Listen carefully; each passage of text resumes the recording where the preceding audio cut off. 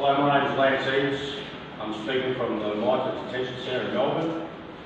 Me and my brothers here have been informed that we might be going to either Perth Yongah Hill Detention Centre or Christmas Island. It's caused a lot of stress and anxiety here. Some of these boys have been here for up to 7 years. We had a person here might have committed suicide possibly yesterday over these allegations. We beg the Australian government to keep us where we are, close to our friends and family.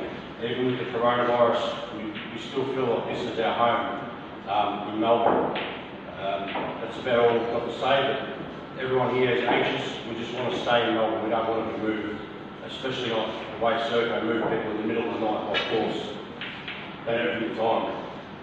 The land doesn't government policies because they can infect us on the transactions going on. Sorry, a bit of transition to Yongah Hill. What's the name? Christmas Island. Sudan Trust. So we didn't want to get into negative. They're not trustworthy. Also, a lot of people here have got like Matt said, family and friends here, and it'd be better for us to stay here. More support. Christmas Island feels like it's on the other side of the world. We want to stay here where we are. Thank you. Thanks.